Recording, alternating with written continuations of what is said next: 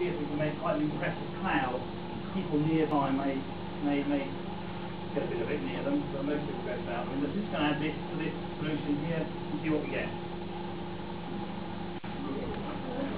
That is a cloud. That is just water vapour, and therefore is exactly the same as fog or a cloud.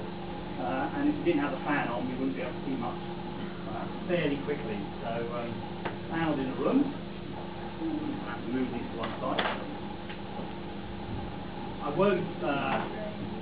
We use these in our teaching, reaction rates and various things like that to show, partly for fun, but it is useful to show. I won't worry most of you with the chemistry behind it.